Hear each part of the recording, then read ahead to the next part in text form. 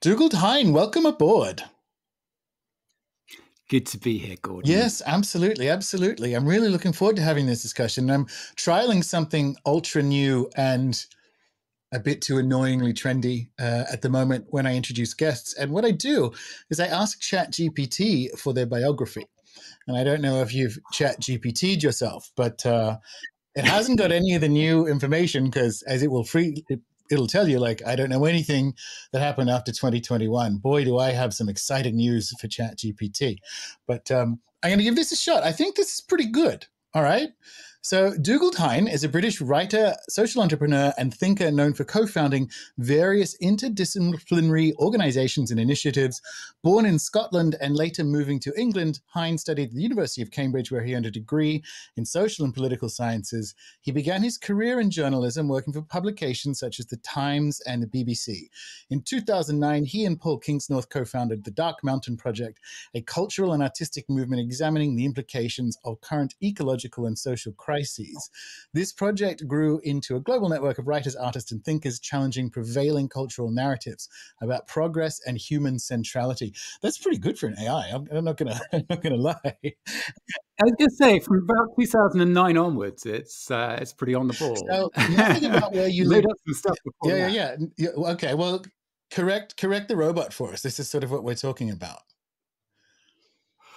Oh well, I grew up in the northeast of England, Okay. but I do have some Scottish ancestry, so that's where that bit comes from. I don't think I ever wrote anything for the Times, but I was a BBC journalist for a short period of time before I realized that I did not want to spend the rest of my life in that way of telling stories. Mm-hmm. And so I went looking for some other ways of doing that and trying to make things happen with stories rather than just be part of an industrial extractive process, which is what the newsroom started to feel like. You know, it's funny for people listening to this, given the topic of conversation for this week's show, we are having a ruinous experience with technology. But we were getting to the point of saying ChatGPT has not done a particularly good job of your biography, Dougald. So you're going to have to answer the traditional first question. Were you a weird kid? Well, Gordon, I think I was bound to be a weird kid because I spent nearly the first 3 years of my life living in a converted boat shed at the back of a theological college in Cambridge. And so my dad was training for the ministry, and we were living in this tiny sort of 2-room cottage. But like as soon as I could toddle around, I could run out of that front door and it was grass and gardens and grown-ups who all knew who I was and my parents knew them. And so in some sense, I had the closest thing you could get being born in the 1970s in the West to a village early childhood. And then just before I turned 3, he'd done his training. We went off to Leeds, and then we moved on from there to a town in the northeast of England where I did most of my growing up. And so I think I was kind of shaped by that garden. Oh, wow. Those early memories. So maybe I'm still the product of that, but also growing up around churches in a time where that was becoming slightly eccentric. And, my dad was kind of that generation who were ministering to the last cohort of folks for whom there was still a lived memory of the church as just part of the background fabric of society rather than something kind of weird and countercultural in the way that it shows up now. And I just took it for granted that I had these sort of two worlds, the kind of school life and then this other group of friends and people who I was around on Sundays and other points in the week. But in hindsight, I realized that if you grow up sort of with those words and that language running in the background and the things that you're saying every week, it kind of sets you up with this idea that, mundane secular reality is not all there is. The world doesn't have to be as it is just now. If you're saying, thy kingdom come, on earth as it is in heaven. You're operating with this cosmology in which there is the possibility that the world could be quite different to how it is right now. And maybe that's how I ended up spending so much of my life around activists and people who were engaged in one way or another with wanting to change the world or get involved in how the world changes, was just that kind of taken for granted background hum of prophetic language that was there all the way through my childhood. Do you think that was your father's pull to ministry, or was that something different for him? And I guess the reason I ask is because for people with a background in, let's say, environmentalism, because we're going to play fast and loose with some terms later on in the show, there is a strong current of conservatism in environmentalism. It's this notion of trying to retain a certain amount of parts per million of carbon dioxide at about 1850. There's this, it's a looking backwards. It's literally conserving. The British Conservation Society, like by definition, it's a conservative act. But you framed that, and I liked it, that there's a pull, there's a future pull towards prophecy, a utopian pull as well. So do you think, like, what was it for your father in ministry? Was it a utopian pull? Was it a conservative thing? Did you inherit a story shape as well as that idea? I think for my dad, it was very pragmatic. I remember having this conversation with him one time where he's like, I wouldn't do this if it didn't work. Okay, I like that. Where the definition of work has a lot to do with the kind of grassroots fabric of community. And I mean, his big theological hero is Dietrich Bonhoeffer. So that's like, theology that makes you stand up against Nazis and choose not to leave the country when you had an option of getting out because you've got work to do on the ground and you end up getting killed by them. So on the one hand, that's like big, powerful story of what the role of this stuff could be in the middle of the kind of one of the messy bits of the 20th century. And on the other hand, there's just this very kind of mundane, everyday thing that, I've talked to Martin Shaw about this over time because he also grew up with a dad who was a pastor in a church. And I think we both had this recognition as we got into the work that we've sort of spent our grown-up lives doing, on the one hand, of there being a kind of strange cross-generational resonance with what our dads did. And on the other hand, like when people get all sort of shiny about the things that are happening when you have a bunch of people together at a Dark Mountain festival, or, Martin's telling stories to a tent full of hundreds of people or whatever, and it creates these sort of mountaintop experiences, going, well, that's sort of the easy bit. The kind of the everyday, being the person who goes around and visits people who are sick or old and lonely, and just dealing with ordinary human crises in community. That's the hard work of what institutional religion on a good day has been doing. And that doesn't get replaced by us being really good at creating mountaintop experiences at festivals. Like that's kind of the easy bit. Yeah, like that. We all end up, I mean, you can look at anyone's parents' career, for males, typically fathers, and see some kind of resonance. My father's retired now, but he was a psychiatrist. And I look at what I do and go, that's in there. That's definitely in there. Psychedelics, the theory of mind. Analysis guys have this thing of, you end up doing the thing that the same-sex parent does in the manner of the opposite-sex parent. I don't know if that rings true to you, Gordon.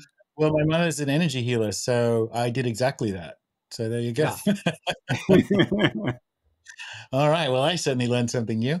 But I'm interested in that, and I'm interested in obviously, because that's what we're going to be talking about, the power of story, and when stories come to an end, and what happens when they come to an end, right?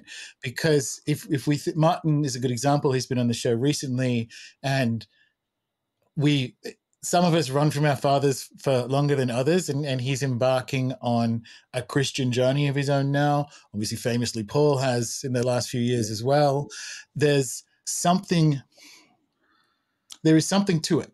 There is something to the reason that's happening, and it's moving into other stories, that's for sure. And I think it's different, as far as I can tell, across different people.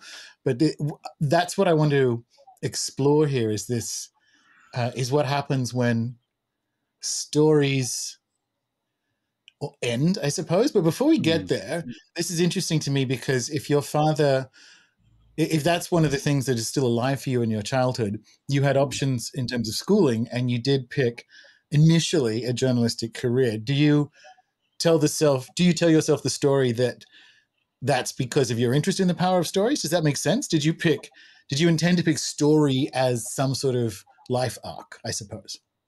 Well, I guess I went to university to do politics, philosophy, and economics, and I lasted 2 weeks because everyone around me was so straight and ambitious and canny in a very worldly way. For our majority American audience, the PPE is a establishment dog whistle. You do a PPE, you end up an MP, and so on. So that's what Dougald's talking about there. He lasted 2 weeks in the British establishment track. And then I defected to English literature because that gang just looked more fun. And Nice. and I had the luck to be taught by a very weird combination of people. On the one hand, I had a poet called Craig Raine, who was the least like me in lots of ways writer, apart from the fact that we'd both come from the same part of the northeast of England. And so he had this sort of curiosity about me because of that. And he was also an amazing editor. He wasn't a real academic at all. He was kind of playing around in the corner of Oxford University, but he was an extraordinary editor, and like just great detail for like the words and the sentences. And so I learned a lot from him. And then I was taught by a guy called Tony Nuttall, A.D. Nuttall, who you might have come across at some point, Gordon, because he was really interested in like the esoteric and Gnostic currents within the history of English literature. And he wrote books that were tracing these kind of big under the surface lineages of literature as thinking, from Shakespeare and Milton and Blake and so on. The name rings a distant bell, but certainly not off the top of my head, that's for sure. But anyway, carry on. Yeah, it sounds good. So it was a very weird, wandering, expansive sort of 3 years of exploring English literature without being a particularly diligent student. And I think the big moment within it for me, though, was studying medieval literature and having this kind of experience of suddenly stumbling into a world with a totally different understanding of causality. Like reading these texts and going, oh, wow, it doesn't occur to anyone. It doesn't occur to the guy writing this that anyone would ever ask, yeah, but like, what's really going on? Like, what's the real cause that Crusade gets leprosy in Henryson's Testament of Cressid, which is this Middle Scots poem that I had this kind of epiphany while I was writing an essay on. And there's just like this whole stack of causality from the humors and the landscape and like the sexual behavior of the character, all the way up to the astrology and the gods, having a council of the gods that happen also to be the planets, and then a Christian god sitting somewhere at the top of the stack. And I would say it was like if you'd grown up in a culture where the only kind of music was unaccompanied solo melodic song. And then one day you stumble through an archway into a room and there's people singing like a 12-part motet.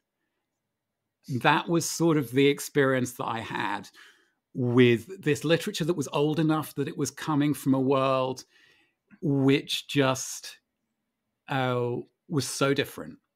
I think you can have the same experience if you study anthropology or something. It's like over the years, I got very into Ivan Illich, and he had this thing of, you know, the mirror of the past, that you look into the mirror of the past, and as you let your eyes adjust to the strangeness of things people are taking for granted there, it begins to show you the strangeness of things that you have been taking for granted where you are. So I was already onto all of these tracks while I was an undergraduate. And I used to go off and do this crazy summer job selling books door to door to sort of pay for being able to keep up with the lifestyle of my friends who came from very different families and backgrounds to me, which got Right. me into all sorts of sort of new thought stuff because that was part of the sales culture of the company that I was working with. And also bought me a bit of time after I graduated because I could work for 3 months and make some money and then go, like, I went off and spent 6 months living in Cape Town. And I was meant to be writing a book, but I was 23 and I Oh didn't. God, I've done that. That was New Yeah. Zealand for me. I'm like, yeah, I'm going to go. Right. The great something novel. Yeah, Not exactly. yet. But that was how I stumbled into journalism. Was I was just looking in there, like coming back after a year of totally failing to write a book, going, well, I can't go on knocking on doors saying I'm a student doing a crazy summer job selling books for much longer. I went and did a journalism course and rolled straight out into a BBC newsroom. And after about 6 months, where it felt really cool when you were at a party and someone asks what you do, and instead of saying I'm a student, you get to say, oh, I work for the BBC.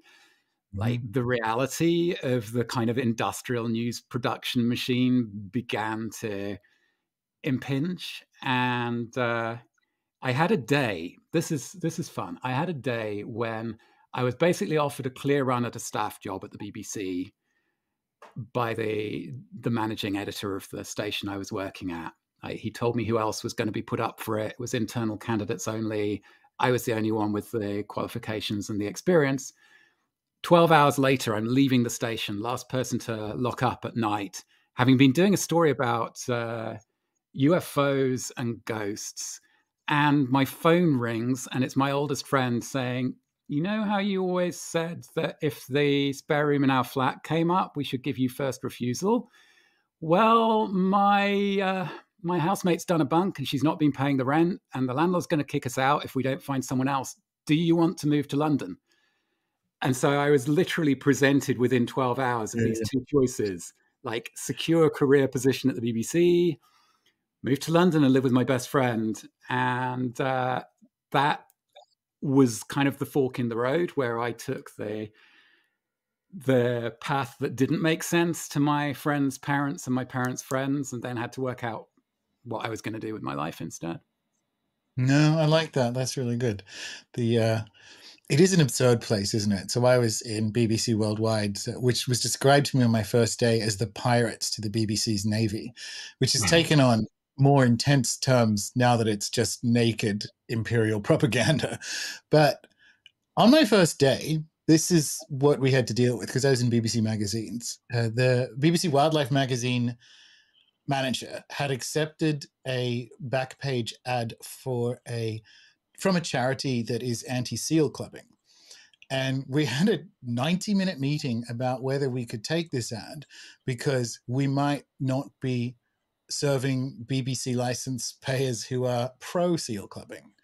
And that was my first day. And we ended up not taking the ad because we might have upset. For people who are unaware, it's this the ideology of the BBC is this fake notion of impartiality, which is essentially attempting not to take a position, but that makes it the establishment position by definition. And we just had this long meeting about we couldn't take an anti-seal clubbing charity ad for BBC Wildlife magazine because there might be readers who are pro-seal clubbing. Readers of BBC Wildlife magazine, pro-seal clubbing. And that was on my first day. And I'm like, this is an absurd place. This is not where I'm going to spend much time. Nice one. So after BBC, well, no, let's do better than that. There would have been. At what point do you tell us the story of how you get into starting something like the Dark Mountain Project? Because at the moment we have a young guy who has some unconscious, let's say, thinking capacities. They're like, no, I'm following something irrational. And I mean that in a good sense. I'm following something irrational. Something's going on here. There's something else happening. That's still a big jump to the Dark Mountain Project. So Yeah. when we start talking about story and ideology and worldview and so on, tell us about descending into this one. Well, I guess I'd always had, on the one hand, a sort of um, maybe an apocalyptic sensibility, just a sense of living at the end of something, a sense of just looking around and at a gut level going, this isn't going to hold together that much longer. And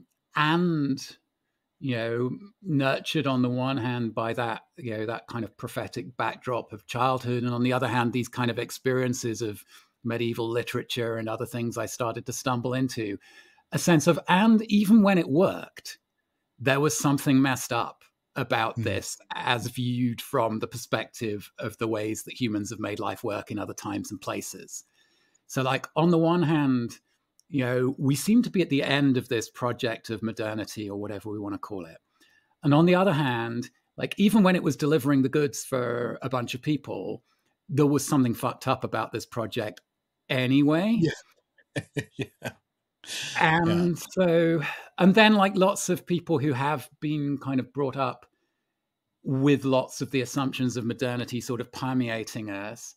It's like the place where you're given permission to experience that sense of endings is climate change, because it's where the scientists are delivering the heavy message of, it's all falling apart, it's all, we're in terrible trouble.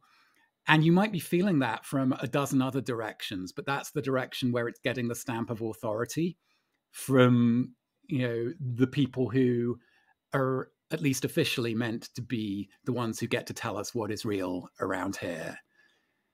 So so that was the journey I was on when I met Paul. Yeah, I like that because, and I think you're right to say that that's where you can go to experience that feeling of Old Testament prophecy, right? In a sanctioned sense, that's alive for me. That's a really resonant way of saying it, because if you don't operate in smaller cultures or other life ways where, I mean, you can join a really crazy church and get it there, right? But if you are operating in a reality that matches most of the other people you're meeting on a daily basis, that's where you will go to find it. I think that's cool. That's a good way of, given where we go with this conversation, because I do want to talk about modernity in a moment. So for people who, that would be surprising given the show, but describe what the Dark Mountain Project was or is, but like, do you know what I mean? Tell us that story. It started with me and Paul crossing paths because we were reading each other's blogs, basically around 2007. I had made my definitive break with the BBC about a year earlier, and he put up this post that was like, I resign.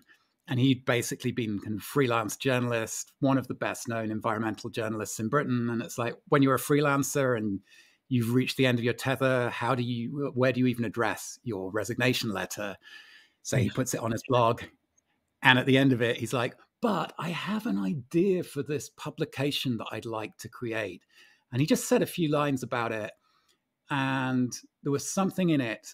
On the one hand, I really resonated with him having reached the end of his tether with journalism, because I'd got there, sooner for similar reasons. And on the other hand, there was something tantalizing in what he said. And he said, and if I'm going to make this happen, I'm going to need, people of goodwill who are willing to get involved. And I said, I'm going to write to him. And about 3 months later, he put up another thing. And this time it was specifically about climate change. It was like when there was a COP meeting on, and all of his other environmentalist friends were really like steam coming out of their ears about their latest negotiations and weakness of agreements. And he was like, I've reached this place where I've just let go. I no longer believe that, I don't think he put it quite this way, but this is sort of the language we ended up coming up with together. I no longer believe that the world is the kind of thing that needs saving, and certainly not by the people who get together at those big international meetings. And I think we're just going to have to ride this thing that is coming down the pipeline, this wave that is coming towards us. And he said, and the weird thing is, I'm feeling more hopeful and alive and creative than I have been in ages since I let go of, pretending. And this was one of the things we started to talk about a lot in the early years of Dark Mountain. Is like, what happens when you stop pretending that the world is the kind of thing that needs or saving or can be saved by a bunch of people who get together in those kinds of rooms? And, also, so we wrote this manifesto together, which was about the myths of progress and of human separation from nature and of civilization and just everything that has to be written out of the story in order to make those logics around which modern societies have been shaped work and sound convincing. And part of that was saying, we are in trouble. We're in really deep trouble. And actually lots of environmentalism involves running around, busying yourself with forms of activity that are ways of distracting yourself from what you know in your chest when you're awake in the middle of the night. And we're saying, like, it's time to just stop and look down and actually make rooms where it's possible to bring those fears and doubts and darknesses without being judged for it and without being on your own with it. And without assuming that despair is a thing to be avoided at all costs, and without assuming that despair is the end of the road. Like, sometimes despair is just a passage that you have to go through. Like, you have to make that journey through the underworld. And the other bit of it was because we were talking about these myths and stories and saying, like, we're in this trouble not just because of a piece of bad luck with the atmospheric chemistry, but because of a way of approaching the world, a way of seeing and treating everyone and everything. And if that's the case, then those of us who work with culture, storytellers, poets, artists, culture makers, like, maybe we have to politely decline the role in which we're usually invited to show up when people are doing projects where they want to ask us to get involved with something around climate change, because that role is always to deliver the message, to be the cheap alternative to the advertising agency. And so instead, to go, like, if we're in this trouble because of a set of stories that our culture likes to tell itself, and if we're running out of road to try and live by those stories, then we might have a role to play in unearthing other stories, showing the possibility that it's possible to live by other stories than the ones that got us here. And so that was sort of basically the stuff we laid out in about 20 pages in the manifesto, and spent a couple of years having fights with people like George Monbiot, and then gradually a bunch of other people started to find their way to us. Yeah, never a waste of time. He's even more insane now. Cool. All right. So that was the beginning of. It's a difficult thing to. It's like mixed media, collaborative event performance. It's what I like about the Dark Mountain Project. Firstly, is its very metal name, and it brings to mind witches gathering on hilltops, that kind of thing. It has the right energy, the right ominous feel to it, a portentous energy. Because I think Dark Mountain, I think witches, covens, hilltop. It did a very good job of warding off the New Age people as well. That's true. That's true. And so I'm not sure how else to characterize it other than you can say things like it's a series of publications and events and it's the collaborations and what have you, but it is its own kind of thing, which is very appealing. And because it is portentous, I think it's a weird way of saying it, but just as moving through despair, I think people need to pass through a Dark Mountain project. I think that actually needs to happen. I think you need to climb that mountain, join that Sabbath for a while, however you want to describe that. It's that same idea. Like you have to. This is a really weird person to quote at this point, but one of the sharks on the American version of Shark Tank, I think his name's Matt Higgins, but his kind of watchwords are face everything. You have to face everything at some point. And that I quite like. I like the metaphor, the literal image of a dark mountain for that. It was always so potent for me in that respect. But does that make sense? I think everyone needs to, I mean, I always came to think of it as like the mountain is a place of retreat. in both the military and the spiritual senses of the word. It's like when the story you were attempting to have agency from within is no longer making sense to you, you can stick around there going through the motions, or you can withdraw for a while and go somewhere where you get a longer view. And like the temptation when you get to that space, we used to have this with our festivals. It's like after a couple of days, this extraordinary energy is being built up because we're in this kind of sacred space. And then someone will go, right, we need to have a session where we talk about what we're going to do. Yeah. And my role was always to be the one who was kind of holding the big stick and saying, no, there is no we here that can do. The thing you're experiencing here is precisely because we've moved to another state, which is what you needed, which is why you found your way here, like why you responded to the weird invitation we made. And then your job is to go back down the mountain and see which bits of this still make sense when you find your way to your everyday, and which of the connections you made here turn out to be useful. And lots of stuff will happen from that. But if we sit around and try and hold a council and come up with a plan for a new movement, no, like that's a failure to read the space that we're in. Yeah. It is the thinking that gets us into the mess we're in anyway, the managerial solutionism, right? So I couldn't agree more that it's a far more indigenous way of being with the moment, and that allowing that to change the field, you know. So next question is, the next two questions, I'm going to leave it up to you which one to answer first, and I think it'll make sense as to why. So the book we're talking about, for people watching, At Work in the Ruins, amazing title. And I want to unpack both the word work and ruins in this title because they're both huge, given and even bigger than the content in the book. Like the title alone is an invitation to sit with the fullest implications of what you're talking about. So that's question one. Do we start with the title and Work and Ruins, or do you want to tell us the story about the moment or the day you decided to stop talking about climate change? Because we're going to do both, but which one is going to be lyrically the best to start with? Let's start with the story, because there's a bit of the story that only came into focus for me recently. In fact, yesterday I was talking to a mutual friend of ours, Jay Springett, and he's just read Vanessa Machado de Oliveira's book, Hospicing Modernity. And see, we haven't spoken about that yet, but I only heard about that book through you, and that's where we're going to get to. Carry on. Right.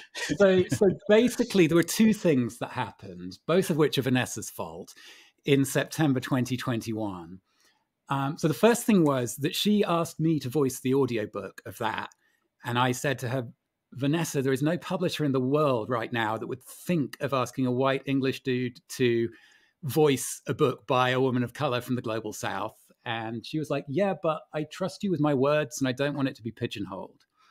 And so I basically spent 3 weeks every afternoon going into the studio under the stairs in the big red Swedish barn that we have at the bottom of our garden, because it's the quietest place on the property, and bringing every single word of that book through my body into a microphone on my own. And it was Jay who said this to me yesterday. He said, you realize you're the only person in the world who has read every word of that book aloud. And you realize that was a ritual. And so basically I did that for 3 weeks, and that summoned the book that I had been failing to write for 30 years. So that's where this book comes from. And then the other part of the story, which gets us to stopping talking about climate change, is I'd been introduced to this weird character, Felix Marquardt, who describes himself as a recovering Davos junkie. And he basically used to be part of that whole world around the World Economic Forum. And he also used to be addicted to various substances. And he says, he went into recovery for one thing and then another. And at the beginning, he had this kind of sense of pride of, well, I was a really high functioning addict because I was doing all of this high flying stuff while I was sticking all this stuff up my nose. And then at a certain point, he said it dawned on him, no, that whole world was his addiction. And everyone in that world is addicted to power and to this way of being. And he started to get turned on to various people's work. I think it started with like the Land Institute and Wendell Berry. And then somehow he found his way from there to Vanessa's work. And Vanessa and I had been in Paris with Bayo Akomolafe in 2018, right in the middle of the Yellow Vest protests. And we'd been at this weird thing called the Plurality University. And I was like, well, anything that's setting itself up in antagonism to the Singularity University has got my interest. And there was a kind of sense of world of many worlds to it. And on stage there, I'd said something like, if we really took seriously the trouble we're in, what we'd be looking for is not all of these techno solutions. We'd be looking for something like AA, but on the scale of cultures rather than the scale of individuals, because this addiction is not something that can be addressed at the level of the individual. And so then I get this voicemail from Vanessa saying, you have to meet this guy, Felix, because he's saying something really similar. And he's been in recovery for a few years. And so we started talking, and we ended up talking pretty regularly. And it was on one of those calls in September 2021 that I heard myself say, I think I need to stop talking about climate change. And like, as the words came out of my mouth, I was like, and I should probably just write something explaining why. And Felix like, yes, you really need to write that. And I mean, the short version of why is because for a long time, kind of in the way that I described in my own experience, I had people coming to me for whom climate change was like the point where the veneer cracked, like the point where they realized that, you know, we're not dealing with some minor issues that need to be tweaked. We're dealing with a ship that's going down. And it's not going down just because of climate change, but climate change, because of its stamp of scientific authority, is the place where lots of kind of mainstream people who have been pretty sheltered from the shadow side of what modernity has been wreaking in the world, it's the place where they reach their dark night of the soul.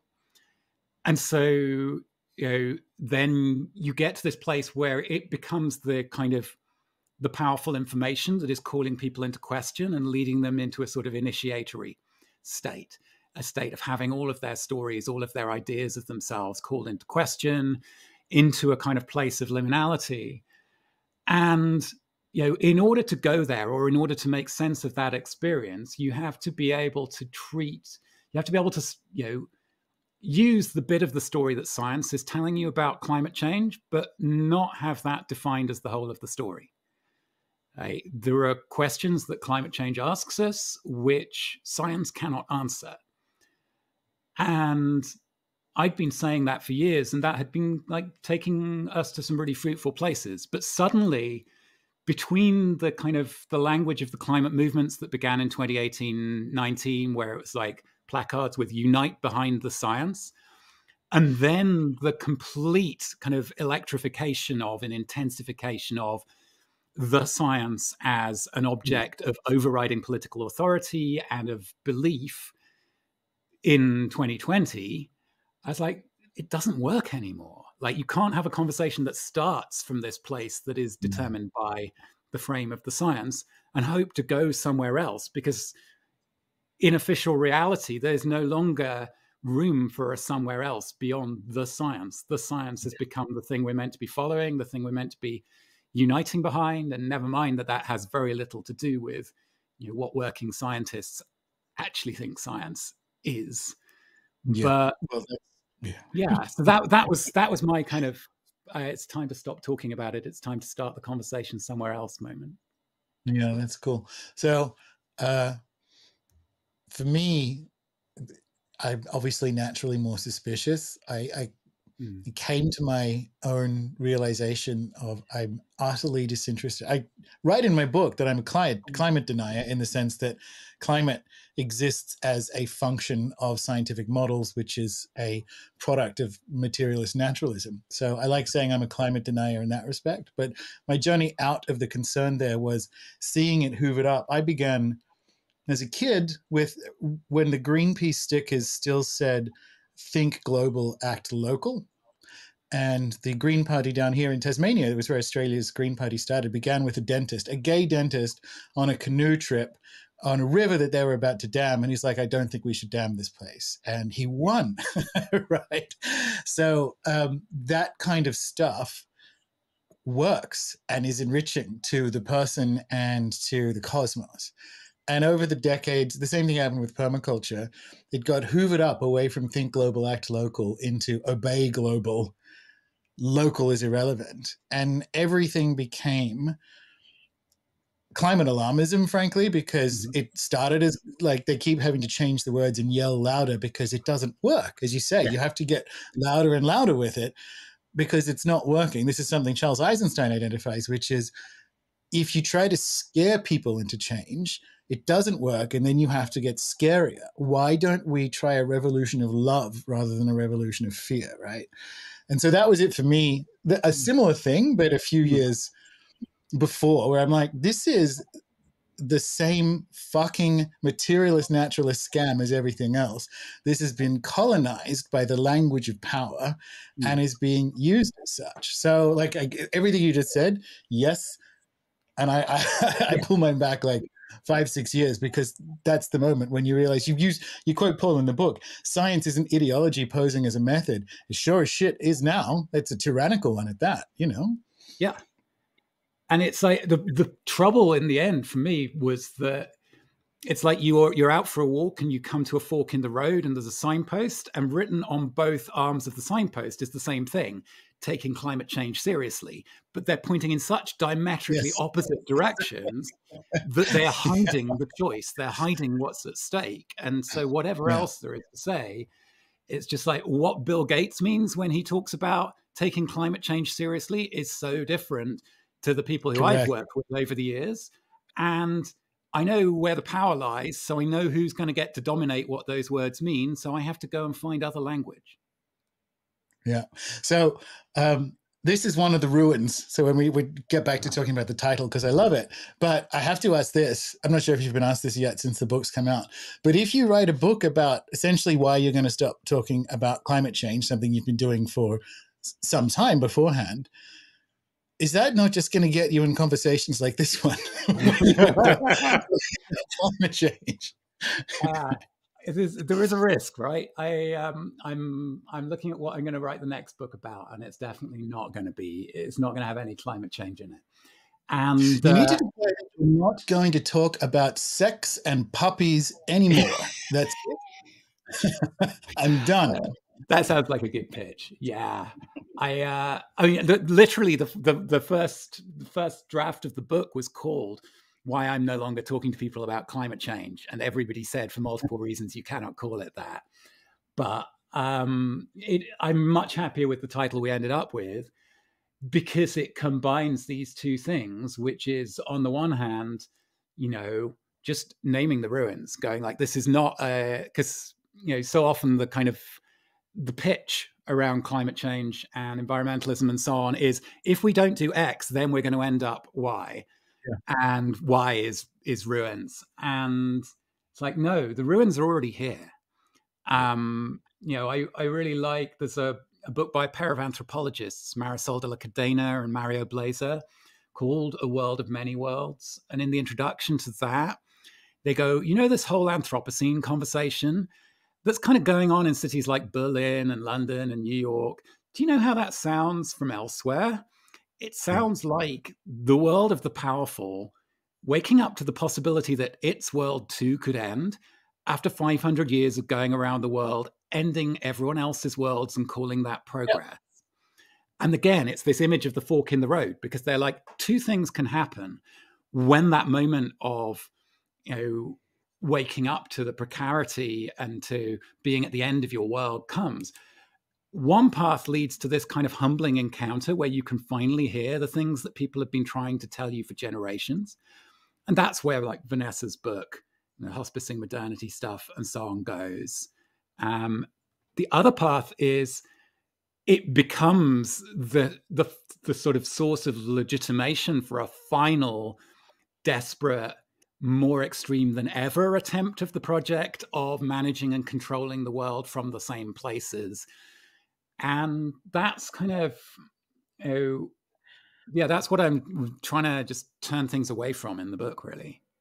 Well, because that's what we've experienced the last several years. This is the final, and that's exactly right. And it comes back to what you said at the beginning of the show, which is it's almost like I'm happy a lot of this is happening. You're allowed to feel a lot of things. That the world that is coming to an end, I don't like a lot of it. You know, Right. the process is going to suck. Yeah. But this, from the outside looking in at the Anthropocene, it is a overeducated, histrionic publishing fest that leads to AOC's worldview. Right. It leads to Fourth Industrial Revolution, World Economic Forum. It's the idea that because technocratic managerialism is failing, we must do more of it. It's Yeah. biblical. It is a Gnostic sin, and that when people write about the Anthropocene, this is. I'm glad you referenced Bruno Latour's book, because Mm. he lost me for about 7 or 8 years there, because he got quite Anthropocene and too insular and French, basically. But I think he, like, they all sort of work it out together, but he kind of woke up a little bit more in it. But this is the ruin. The thing that Yeah. is ruining is this, however you want to define it. I like technocratic managerialism or expertisism, because you don't necessarily, that cuts across everything. You don't necessarily have to put it into our societal categories of education and politics and so on. It is the ideology that the world is improved toward perfection under more and more expert governance. And, Yeah. and that's the way out of things. And that people mistake that for reality, that is a demented mind virus that is coming apart, and we're living in its ruins. What do you think? Yeah. Well, I mean, to me, the most important, or like the line that stayed with me from what Paul and I wrote in the manifesto, which is the starting point for this book, is the end of the world as we know it is not the end of the world, full stop. Because if we can't make that distinction, we end up defending the world as we know it at all costs, as if that is, a Exactly. desirable thing to be doing. This is the AOC thing. If you look at what the progressive technocratic hysteria is at the moment, it is attempting to reorganize and destroy basically how humans live everywhere on the planet to keep the system going. That's inherent and sustainable. We're attempting to sustain Yeah. this way of life, and that's what's behind windmills and Teslas and the rest of it. Never mind the fact that you drop down to the next level, and from a resource and basic physics perspective, they don't work. That's not the point. The point is they're supposed to work so that we can keep how we live going, but Yeah. that's ending. That's the ruin, Yeah. So So do you I know like that. I like Karen. so do you know Federico Campagna's work at all? Yeah. Yeah, that was something that I came across really late on in the writing of this book, and I realized that he was talking about ruins as well. And he has this great line of thought where he's like, sometimes you're born into the ending of a world. This is a thing that Mm-hmm. happens. And the way you know that is that the future doesn't work anymore. Because when you're at the ending of a world, you're at the ending of the arc of that story. And the future, in the ordinary sense of the word, is a projection from the recent past through the present onwards to offer a kind of vehicle of promise and hope. And so we're clearly in a time where that's the case. Like all of the political power, whether we like it or not, within the existing games of politics lies with people who are invoking the past. It's like Anthony Barnett Yep. said, make America great again, take back control. The most important words are again and back. And when people try It and was so stand up, successful that Hillary, like in 2016, Hillary had to pivot as well to looking backwards, because she was TPP and the rest of it. And because MAGA was actually working, they had to, there's no forward-looking platform anywhere across the spectrum. Like, it's not conservative anymore. I couldn't agree more. yeah. And so Federico's suggestion is, if this is your discernment of the times you were born into, then what do you do? Like, firstly, stop worrying so much about needing to make sense according to the logic of the world that is ending. Yeah. And start looking for ways to make good ruins, because things are going to be left behind from the world that is ending. And obviously some of that's like toxic shit that people will be dealing with for 20,000 years to come. But it also includes things that people will make new worlds out of from this rubble. So that to me was kind of one of the most helpful takes I found on So, the right. ruins work. I definitely want to get to that because that's the work part of ruins. But I want to stay with ruins a little bit more Yeah. because when I was still in the UK and I was a member of British Museum member, National Trust, English Heritage, what have you, because I spent all my time in ruins. And there's a particularly British way of doing ruins where it's manicured lawn right up to the ruin that you must not touch. It's it's preserving the relationship to the past, the relationship to the thing that no longer works is really telling, I guess, on a national psyche level. But it led me to think a lot with ruins. It led me to think a lot with what their presence is, and that we're always in them for a start. But there are times when you get special ruins. And for me, one of the things that's kept me in permaculture one way or the other is when it's done right, which is not that often, it's a methodology of working in the ruins. One of the things Bill Mollison would say when you move onto a property is to look at the on-farm resources that were there. Like there were structures on this place when we bought it, and because the guy who left, I don't want to speak ill or whatever, but there's some stuff he could have cleaned out. Apparently, this is the first property I've ever bought, so I don't know. But apparently everyone does it. Everyone leaves some stuff behind. But I'd never had 5 acres under management before. So this idea of like, well, what is left from the ruin of this guy's life? And to build my life in and around and replace stuff as we went forward with it. But we are always in some kind of ruins. We're always in it, right? And just coming back to the fear of the future moment, one of the things that I noticed, I've been writing about for about 15 years that supports this. I remember when all the reboots started happening in Hollywood, and everyone's like, what's with all these reboots? And I'm like, oh, that's easy. Writers can't, there's a point beyond which writers can't see. They don't want to see, they can't look.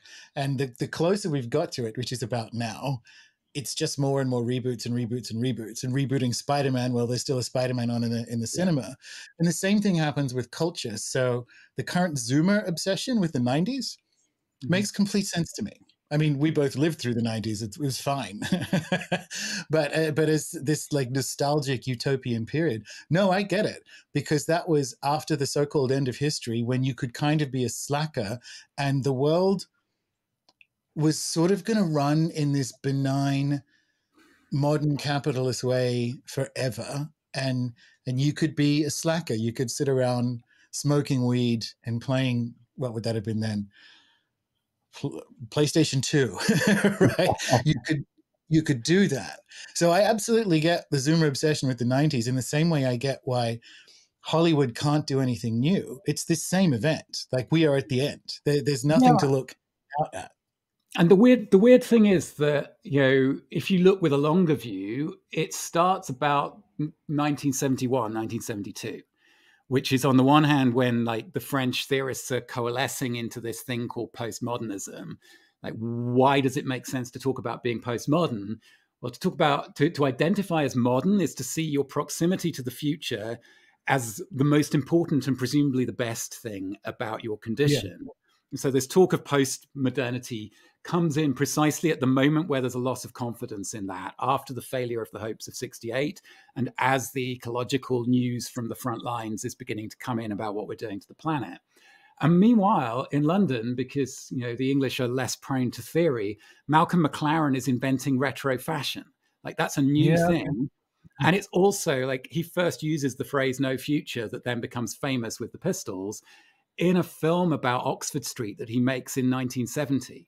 So there's this moment in the kind of backwash, the aftermath of the 60s, where suddenly it's becoming clear that the future is over and the past is being used in a new way. Because if you talk about that ruins thing in terms of the English way of preserving ruins, like part of what's going on there is the sort of the way in which modernity constructs tradition.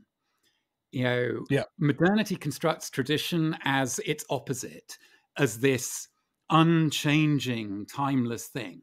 Nothing is timeless and unchanging unless it's inside a glass box in a museum with lots of work going into trying to make it not change. Gustavo Esteva said to me, in Mexico, we have a great tradition of changing our traditions traditionally. That's and lovely. yeah, and that is like recognizing that your culture is always compost, your culture is always ruins, and the work of culture is always allowing that to happen and intervening in such ways that life emerges among the ruins, rather than either trying to stop things getting ruined or trying to preserve that ruin in aspic as your other. Yeah. And I obsessed on this idea for a good year or so, visiting ruins around Europe and Britain. And I would look at paintings, for instance, of the Grand Tour, and you'd see people picnicking in the Forum in Rome, and there'd be like goats and cows. And I'm thinking, this is so much better. It's still in use. You get the same thing with like ruined abbeys in Britain. You'll see paintings of people just hanging out. I mean, in fancy clothing, they're still picnicking or whatever, but it's not. It's still in the life process. And what I came to with that, because I know people are hearing like, yes, but if we kept doing that, then the ruins would have gone away. First of all, maybe, and all of them will eventually anyway. But two, if we lived in a society where we still were in relation to our past like that, it wouldn't look like ours, which means it wouldn't automatically be a default antisocial society where you would expect people to graffiti the temple of Jupiter just because you can, because you can walk near it, right? And by the way, the Romans did that. So like, come on.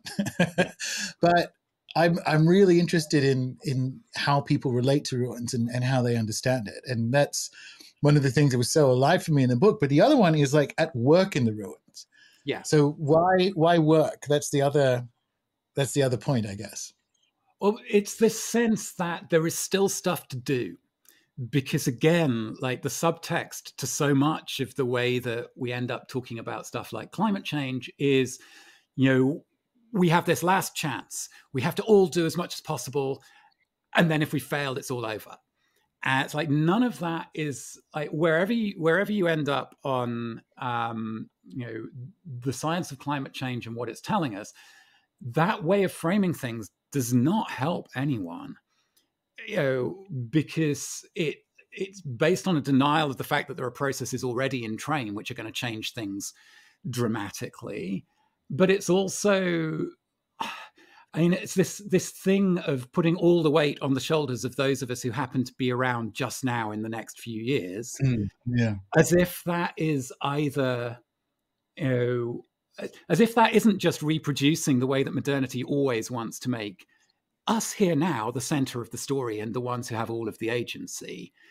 And so instead I got very into something that I heard Tyson Yunkaporta say, where he's like, if we're really lucky, we're in the early stages of like something that's going to take 1,000 years, because that's exactly how long it takes to have a world of old growth forests again.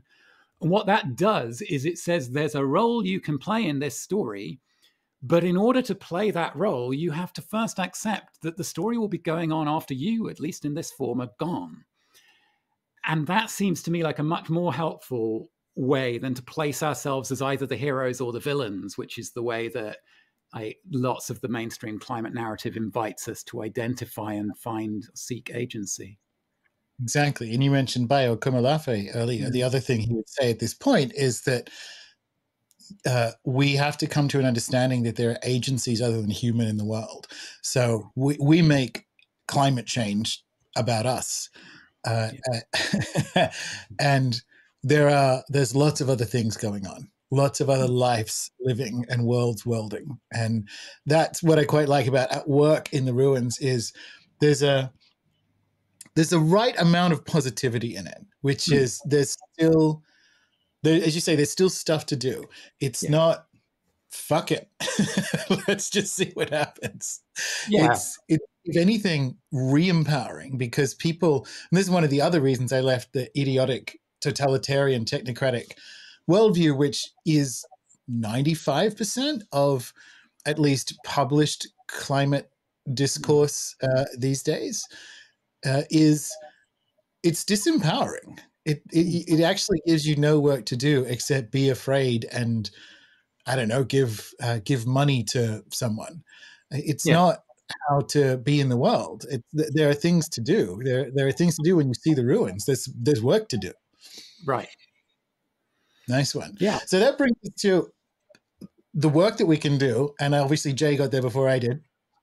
Hospicing modernity. You mentioned Mm. reading that book aloud, which definitely is a Mm. ritual. But give us your thoughts on what that means now, having got to the end of the book, in a really performative way. I don't mean just finishing the book. I mean having got to the end of speaking the book aloud into the world. Because Yeah. I love that idea. It comes back to something I said earlier, which is I'm so ambivalent in the literal sense of the term of feeling two things quite strongly at once, which is I'm really happy so much of this is going away. I'm really happy about it. But it is also going to suck. And there are some things, even if they're just benign absurdities Yeah. in modernity. The reason I mentioned Bruno Latour is I love his characterization of modernity as essentially a fiction. Like we've never been modern. It is a silly belief system just like anyone else's, Yeah. which is true.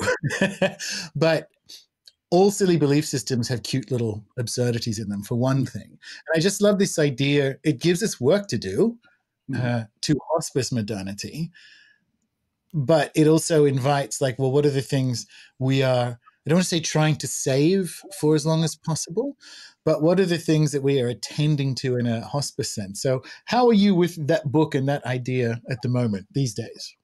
Yeah. I mean, the first time I heard Vanessa talk about that, it just mapped so closely onto things that I'd been trying to say for years. Um, because like, for me, the hospicing modernity is not trying to save it, not trying to kill it, and not trying to rush into what's coming afterwards. Trying Perfect. to give it a good ending, both in the sense of limiting the damage, frankly, and also in the sense of letting it teach us the things that maybe only come into view in that sort of Owl of Minerva Yeah. sense at the time of ending. I mean, we like anyone who's been around death knows there are often conversations that maybe it would have been better to have decades earlier that finally become possible once the reality of death has entered the room. And that's like part of my read on the times is, we get to see and talk about things which it was a lot harder to see or to talk about even 10 or 20 years ago, like you say, even in the 90s. So I end up by the end of my book with this kind of map, like back of an envelope map of 4 kinds of task that might make sense in a time of endings, where it's like, on the one hand, salvage the good stuff that we've got a chance of taking with us from the wreckage. So, I talk a few times in the book about changes in infant mortality over the last 200 years. I have a really strong memory of a few months after my son was born, just holding him and going, Jesus. Like, until very recently, no parent anywhere could kind of look into their face of their kid at that age and almost take it for granted that you're going to live to see that person grow strong as you grow old. And that's part of like what the deal of modernity has given us. And so then it's like, well, how can you question progress if if you accept that? And I remember like in my 20s first trying to articulate these thoughts, getting really stuck trying to answer those Yeah. kind of questions. And in the end, it's like, well, wait a minute. Like, what is the helpful thing to do with those kinds of achievements of modernity? Is it to bundle them up into a big story where everything is staked on everything else? Or is it to get granular and go, well, okay, what made that stuff possible? Like 25 of the 30 years of increase of life expectancy in the first 9 decades of the 20th century in the US is down to public health, not hospital This is medicine. Illich. See, Yeah. I didn't realize we had Illich in common. Oh, yeah. And I'm glad we do. Because anytime people, and it's coming back to this, I believe the science, therefore I'll get on an airplane. I'm like, first of all, the technology is more than 100 years old. Second of all, that's an engineering marvel. And it's whenever modern medicine tries to lay claim to things from modernity that are good. I'm like, hold up. Let's play the tape, shall we? Yeah. Because you might have antibiotics, but everything else, sit down. Yeah. So then what you've got is like salvaging the good stuff, like rescuing it, frankly, from the people who want to package it up into the Steven Pinker story. Yeah. It all gets absorbed under Fauci's coat that he only wears on TV because he's never had a patient. So why he has a white coat? It all gets absorbed. Like, what are the other kinds of tasks? There's mourning the good stuff we don't get to take with us, because there are going to be things. I'm like, antibiotics looks like they're going one way or another anyway. And a lot of other stuff that's built on the stack on top of that. So, like, mourn the good things that we have a chance of, that we probably aren't going to get to take with us. And part of the work of mourning being to tell the stories, because those stories get to come with us, and they might turn out to be seeds in worlds that we can't imagine yet. And then the third bit is the Illich bit. It's use this kind of Owl of Minerva moment to notice the stuff and talk about the stuff that was never as good as we told each other it was, about the ways we've been living around here lately. Yeah. It turns out Uncle Modernity was kind of a drunk. Like when you childhood, you go, wait a minute, he was a violent drunk. Sure, he was great at Christmas, but yes, no, I couldn't agree more.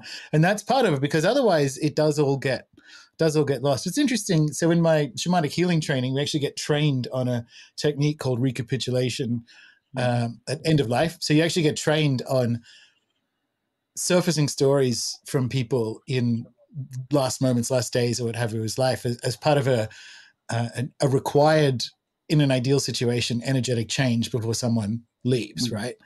And when I heard that term hospicing modernity, I'm like, yeah, right. There's some work to do there, there's some, and it is, as you say, sharing the good bits, because the stuff that I will miss, I suppose, the thing that I think about is we haven't had a good movie in 20 years, give or take. Good novels, they're also rare.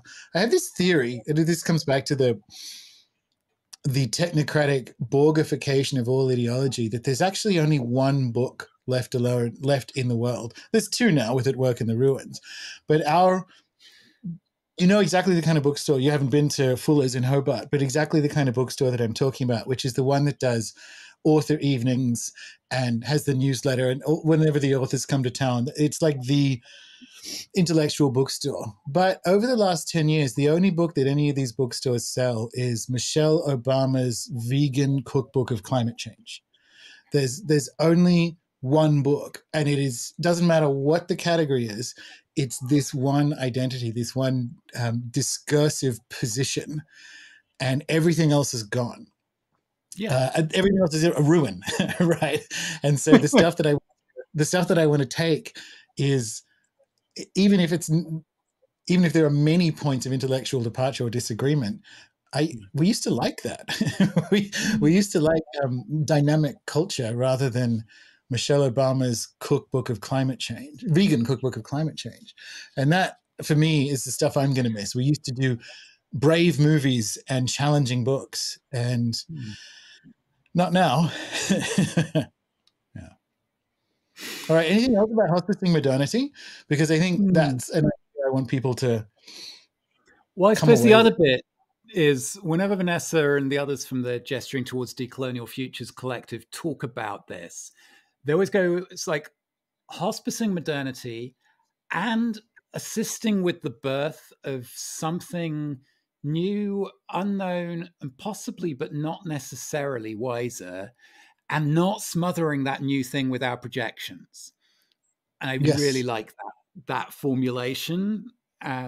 So, because sometimes the hospicing work gets kind of bound up with this sort of boomer tendency to mistake the impending death of one's generation with the impending end of humanity. That's why hospicing modernity begins to place it back to the world as we've known it and our ways of knowing the world, and not the whole story, but then also putting it alongside the assisting with the birth of something new, and it was a bit from Vanessa that came back to me right when I was finishing the book, where we'd had this conversation to mark the 10th anniversary of Dark Mountain. And she said, when I'm going out talking about the hospicing work, we often get to this point where people get stuck because they can't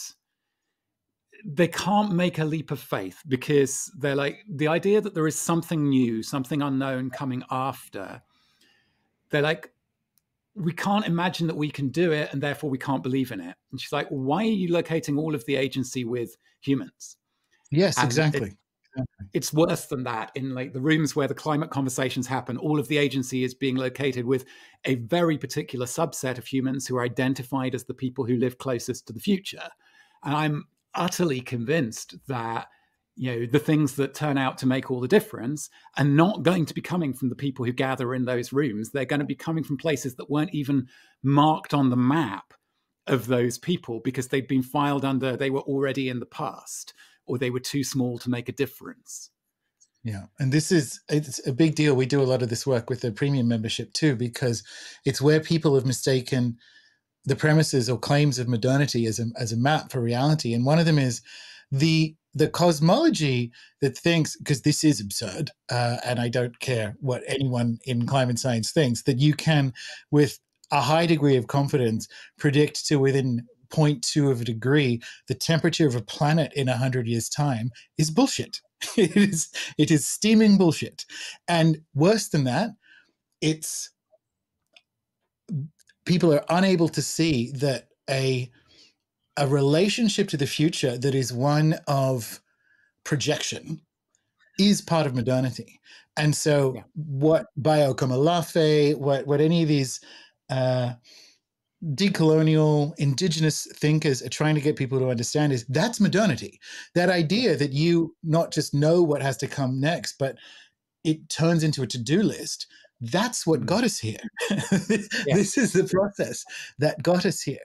And that's what you need to step out of. Your relationship to the future needs to reform around allowing other agencies to emerge. And in my case, I consider that to be spirits as well as, plants and oceans and all the rest of it. But I consider it to be that. But if anything, it's easier to tell people that. It's like, well, you live in a cosmos made of and filled with spirits. We're a very small part of it. Just step into that, because it's the leap of faith thing. People are scared. They're losing reality. Do you know what I mean? Because they've mistaken modernity for reality. And so when you try to tell them, like, have a different relationship to the future, like put the to-do list away.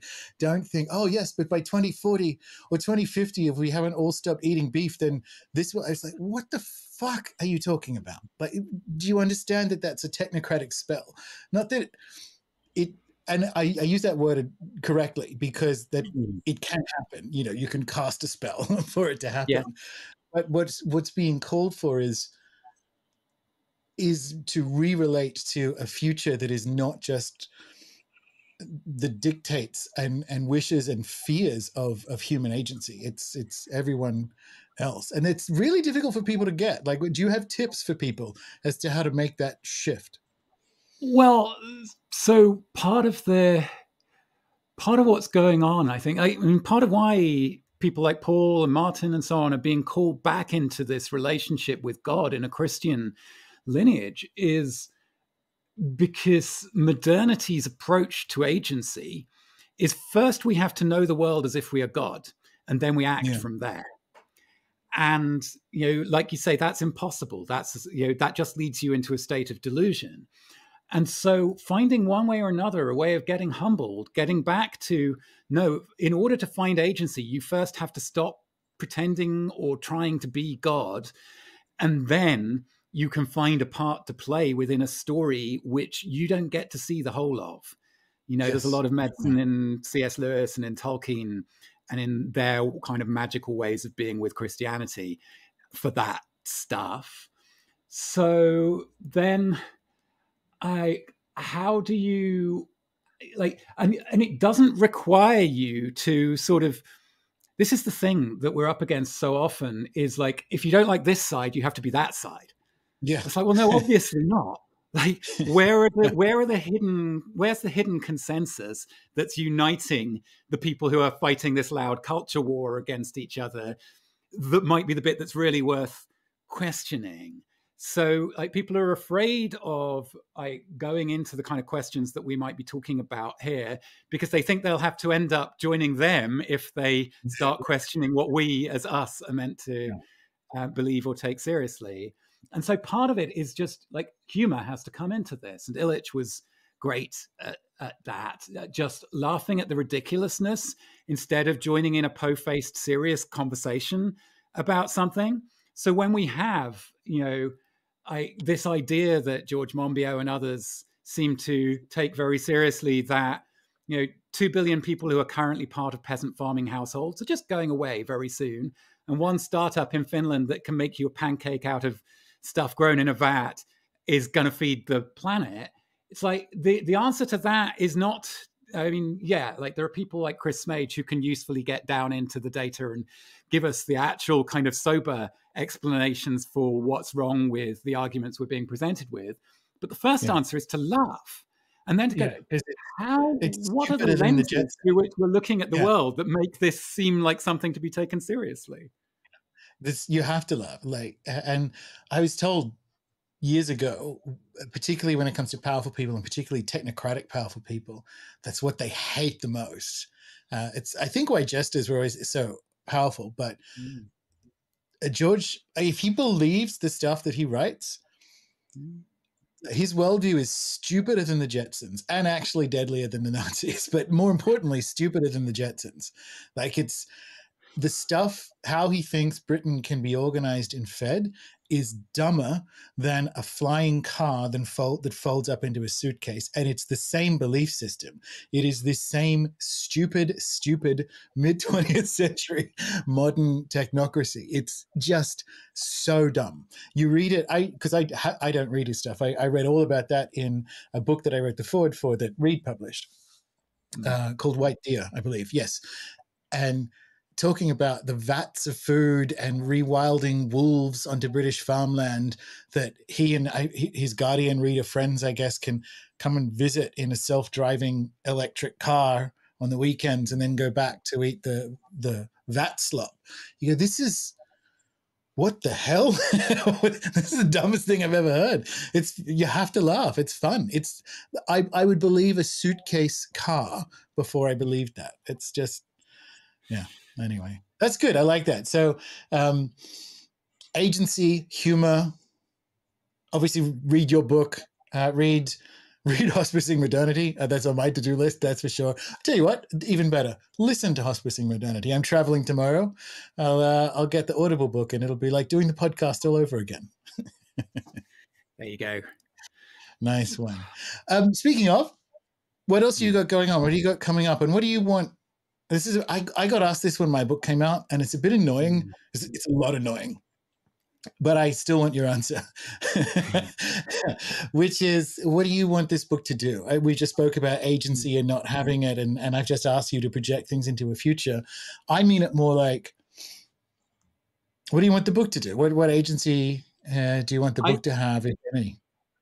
I want the book to give people permission to get off the sort of cycle of despair or desperate optimism that I see lots of people going through around stuff like climate change.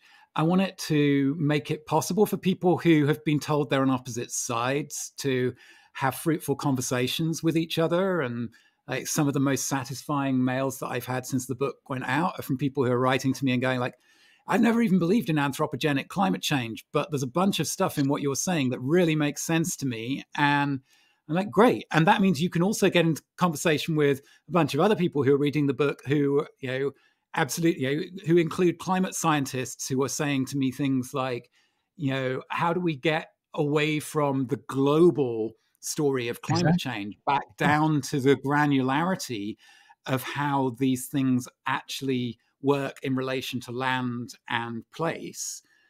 So, I just hope that it gives people a bunch of stories and images and language that can help make some unlikely conversations possible. And and then we have this little a school called home here in this old shoe shop in this small town in Sweden, and also extended through the wonders of Zoom and the rest of it onto the internet. So if people are like wanting to connect up more to the work and what we've been talking about and what I'm writing about in the book, then there are opportunities to get on board with that. So that's kind of that's part of what's going on. And then I guess the things that I want to explore next are more into like the book kind of ends with me saying, like, surrender, but choose what you're surrendering to. Don't surrender to the certainty about how the story ends. That is a really like potent drug in some of the places that the climate conversations end up. Surrender to the mystery. And so I guess that's where I want to go next with what I'm writing, is to go a lot further into the mystery and what that might entail, and where that might, strange places we might find ourselves, the strange encounters we might have on that path. I love that. Surrender to the mystery. I think that's a really good take home. It's really good. All right, sir. Well, for people, obviously, I'm going to wave the book at them again. At Work in the Ruins. And for people who want to know more about this or the other stuff that you've mentioned, how can they get in contact? What do you got going on these internets while we still have them? Yeah. So I'm pretty easy to find on the internet because I've got a weird name. So you can just Google my name. Dougald.nu is the homepage. A school called home.org is the school. And I'm also dougald.substack.com, writing a lot on there these days. So those are the best ways to come and find me. Wonderful. Well, congratulations on the book, and fantastic conversation and all the rest of it. And speak to you again soon. Yeah, great. Thanks, Gordon.